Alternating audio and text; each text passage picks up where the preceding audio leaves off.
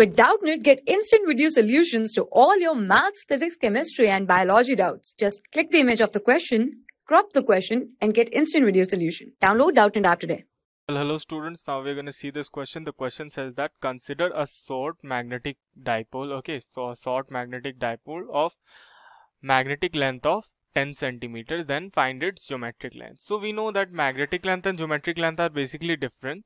So I'll explain you what is geometric length and magnetic length in brief. So let's suppose this is a magnet, okay, bar magnet. So what is this basically?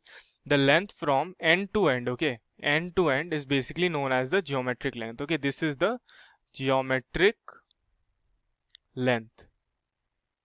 Okay, but the magnetic length is a bit different. Okay, why? Actually, the north pole and south pole are embedded inside the magnet. So this is, let's suppose, the north pole and this is the south pole. So basically the distance between the north pole, actual distance between north pole and south pole, is basically called as magnetic length. Okay, magnetic length. Got it?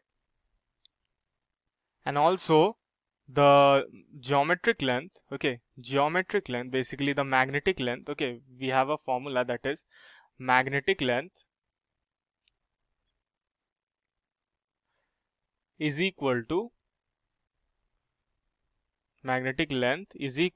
5 by 6 of geometric length. Geometric length. Got it?